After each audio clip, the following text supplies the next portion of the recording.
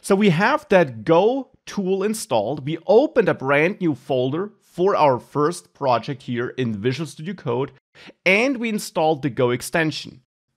Now in here we can create a new file, and I'll name this file firstapp.go.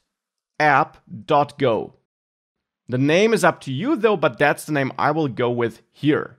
And the .go is important. That is the extension we should use so that the Go extension also knows that this will contain Go code, and so that we can run this code successfully later.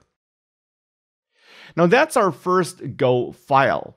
Now once you create that file, normally the Go extension should open up a little helper window, and it asks you whether you want to install the Go PLS command. And I want to do that, and I will actually even choose install all here, because the Go extension actually uses a lot of tools under the hood, and now it will install all these tools for you, so that the Go extension is able to work correctly. You will only be prompted for that when you first start working on Go code. So if you open such a Go file and you haven't installed those tools yet. So here I did now choose install all, and I'll wait until all these extra tools were installed successfully. Again, these are tools that will be used under the hood by this Go extension. Once it's done, you should see this little success message here, and you can then close this extra terminal that opened up here. You can then also learn more about the Go extension here with help of that window that opened up, but I'll not do that here, but just close it instead. Now, if you did not get that install pop-up, which I got a couple of seconds ago, you can always go to View Command Palette, or use the shortcut for that, which is Command-Shift-P on macOS or Control-Shift-P on Windows. And here choose Go Install Update Tools. Simply type Go Install and you should get this option here. And if you hit Enter, you can select all tools here and click OK, and then this will re-execute this installation which I just executed thanks to this overlay. So that's another way of installing all those tools. It now did complete super quick for me here, since I did install them a few seconds ago. Now it's a good idea to run this command from time to time, since some of these tools sometimes update, and to ensure that you always got the latest version of them and that everything works correctly, installing these tools again from time to time is not a bad idea.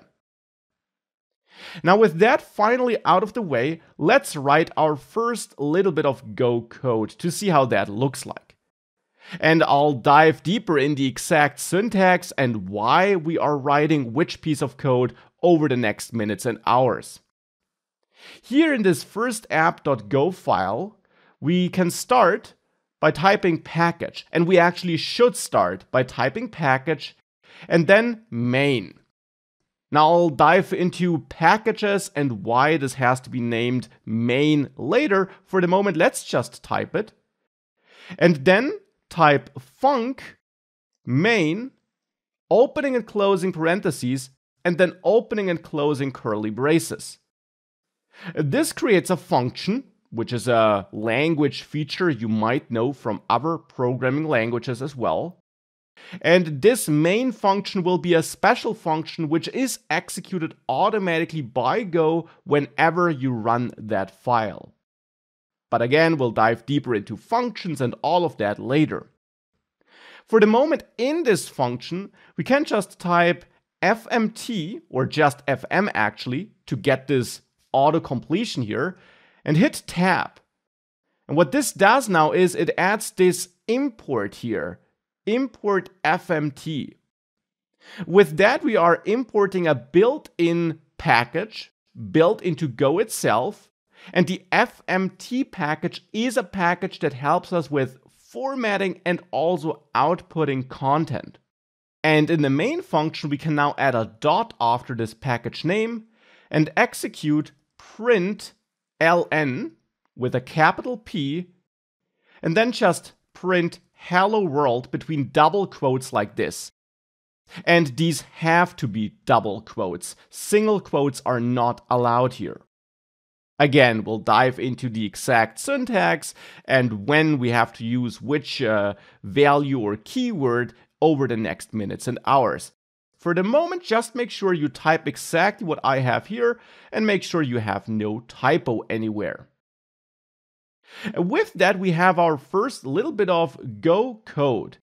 And if we now save that, we can open the terminal, the default system terminal installed on our operating system, just integrated here into Visual Studio Code under Terminal, New Terminal. And this will now be the default system terminal just automatically navigated into this project folder. And here we can now run the Go command, which should be available since we installed Go on our system. You can just run Go like this to test whether it works. And that's looking good. I'm not getting an error. And you can type Go version to see which version of Go is installed. Of course, you probably have a different version than I have here, but what I teach you will apply to your version as well. But now here we want to execute the Go run command and actually run this first app.go file by typing go run first app.go. And if you now hit enter, you should see hello world here in the terminal. And that's our first bit of Go code being executed. Of course, it's fairly basic, not too impressive, and we don't fully understand yet what's going on here. But we're going to get there throughout the course. For the moment, we just made sure that everything is installed and set up correctly, and we're now ready to proceed.